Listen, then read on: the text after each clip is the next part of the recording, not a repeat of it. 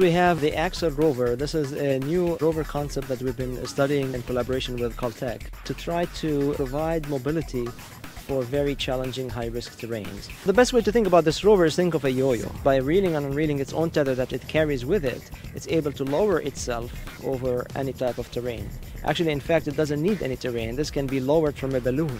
That presents a lot of unique and interesting challenges that no one's really ever thought of before in terms of the type of tether to use, the material, how to reduce abrasions, and how to get over rocks without getting the tether tangled. This robot has met and exceeded all of my expectations just in terms of the way that it's performed. Going down 90-degree slopes, traversing to flat ground, and getting over rocks and all that kind of stuff, it's been great.